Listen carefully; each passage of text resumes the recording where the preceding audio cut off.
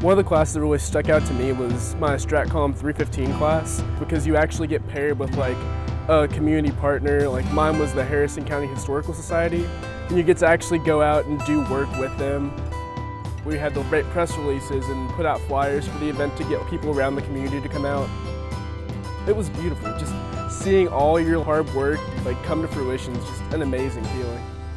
I was raised in West Virginia, and I realized it can take a lot to really flourish as a business in the state, and anything that I can do to offer a helping hand to people who are struggling, I want to be able to do that.